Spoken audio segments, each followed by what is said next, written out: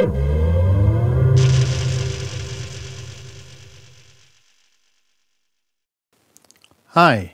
here is Peter. In this tutorial I will show you how to make videos of rotating models in ZomePad.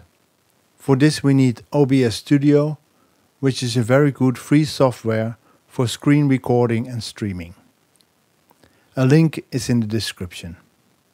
After installation, open OBS Studio and this interface appears.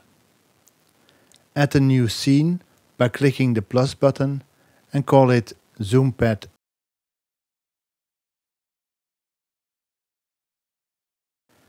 Now you have to add a source to this scene. Click the plus button and choose Window Capture, and let's call it ZomePad App.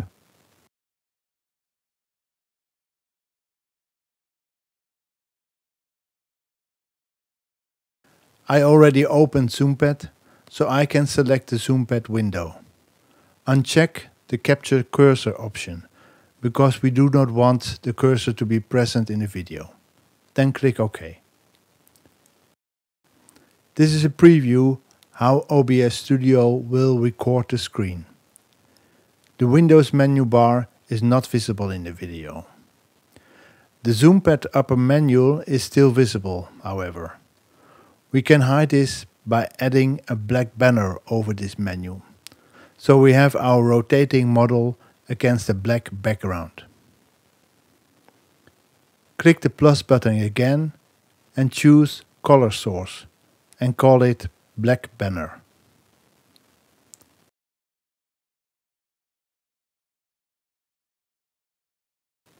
Set the color to black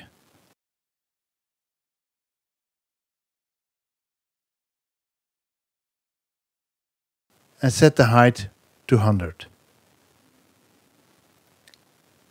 Click and drag the black banner so it just covers the ZomePad menu.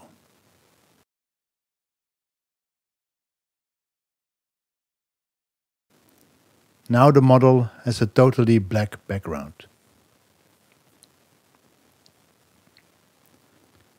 Click Settings to set the output size and some shortcuts.